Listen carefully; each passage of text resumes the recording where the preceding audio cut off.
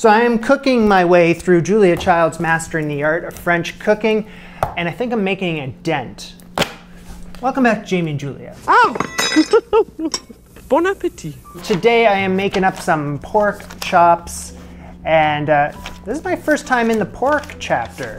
I'm not a big pork eater or ham or any of that stuff, so I've just really not familiarized myself with this chapter. In fact, it's in really good shape. Honestly, I was a kid the last time I had pork chops. You know, I just remember having them around the dinner table or something. And they had applesauce on, where's the damn page? Oh no, no, no, no, no, no, no, no. It's the beef bourguignon. You want to hold on to that one. Casserole sauteed pork chops. So first things first, you gotta start with a marinade for the pork because it's gonna be more tender and have a more interesting flavor if it receives a marination before cooking, although it's not an essential step. I find it to be essential today for my purposes because, you know, I want it to be more tender and have more flavor. There's 3 different marinades to choose from, and I'm opting for, this is our favorite, salt marinade with herbs and spices. Coming right up. Thank you. So remember, for only 2 pork chops, so I need 1.5 teaspoons of salt, 1/4 teaspoon of freshly ground pepper, 1/2 teaspoon of dried thyme, just a quick cameo from our friend Morty here, 1/4 teaspoon of a bay leaf. So I guess just rip one in half, and does that work that way? Doesn't really, it needs to be ground. I think I'm gonna need more bay leaf because that ground it up into nothing. Okay, I don't find that helpful. How do you grind up a bay leaf? Just gonna finally chop it up. 1/4 teaspoon of ground up bay leaf. Ugh, really good thing I picked up the allspice for today, which is just a pinch. But I'll use a little more for good luck. And an optional clove of garlic mashed. Of course. Mix that all together. Get our lead actors over here, our 2 pork chops, about 1 inch in thickness. The recipe is for 6 pork chops.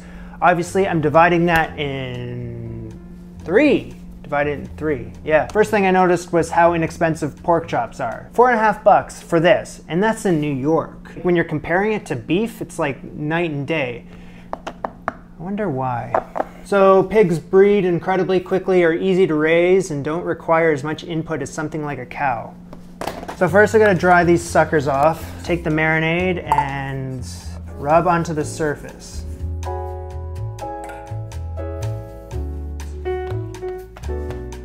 Place in a covered bowl. Oh, can I use the reusable stuff today? Nope, okay. If the meat is refrigerated, increase the minimum marination time by at least 1/3. Okay, I'm not gonna use the fridge. This is gonna marinate for a minimum of 2 hours. 6 to 12 is even better. So 2 hours for today. If I was gonna make this, if I wasn't filming, I need to turn the meat 2 or 3 times during the marinade. So I guess it's just like rotate it around. All right, this is gonna be left out on the counter. Wow, she ain't lying. These are much more tender than when I started. So now I gotta scrape off the marinade and dry the meat completely.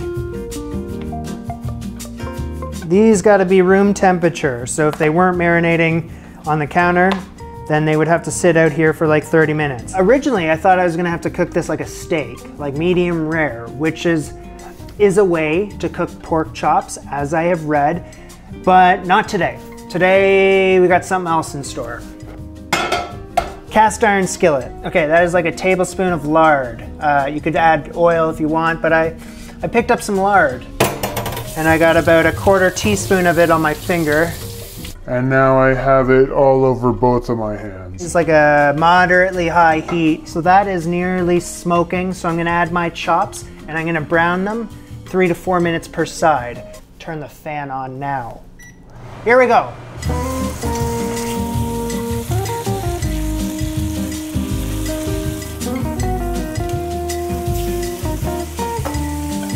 Remove the chops. Turn off the heat.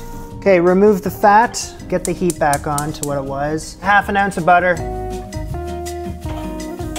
Optional halved clove of garlic. 1, 2. Return the chops. overlapping slightly, it says. Awkward. Okay, baste them with the butter. I think what I'm going to do also is rub this optional garlic around the surface as well. Cool. Oh, don't forget to baste. I have no idea for how long. I got to check the book. Is this overlapping thing working for everyone else? Yeah, it's fine. So cover with a lid that's going to fit. Heat until the meat starts to sizzle, but it's been sizzling the whole time. That is sizzling. Place in the lower part of a preheated oven. 325 degrees Fahrenheit, 25 to 30 minutes. All right, so about halfway through, turn them around, rotate them, baste them some more. And back in they go to finish the job. Remove the chops. So the chops will have rendered some juices during their cooking. Remove all but a tablespoon. Heat goes on. High, 1/8 pint, around, I can't remember, 60 milliliters of beef stock. Gotta boil that rapidly and scrape up all the coagulation until I have around 1/8 pint. So I think what I'm going to do today is add the pork chops back into the pan. So I'm gonna cover them up with the sauce, but I'm just gonna leave them in the pan today, just because there's nothing else to go along with these things. That should be it. Order up.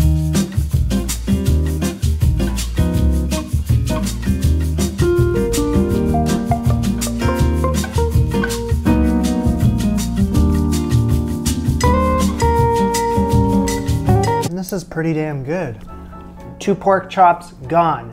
I just demolished the damn thing. I gotta give a really special shout out here to the salt marinade with the herbs and spices. As it did as it promised, tenderized the pork and accentuated the natural flavors. I can't sum it up better than that. You want a weekday meal with some like inexpensive meat? There you go, pork chops for the win. You get some greens on the plate, some vegetables. You're gonna be laughing. That's a great dinner right there. I mean, you can always cool it with the butter a bit, you know. Probably could, a little bit. It was a little boy Jamie eating his pork chops. That's what it reminded me of, bringing me back to my glory days. I think I will make pork chops again. Oh, these names right here, my Patreon supporters. If you want to sign up for this, there's a link in the description. It is a way to support the show. It helps keep it going, and there's different tiers involved. So, you know, there's a link in the description. If you want to check it out and see what it's all about, feel free. Feel free. This is Jamie and Julia. Bon appetit. Au revoir.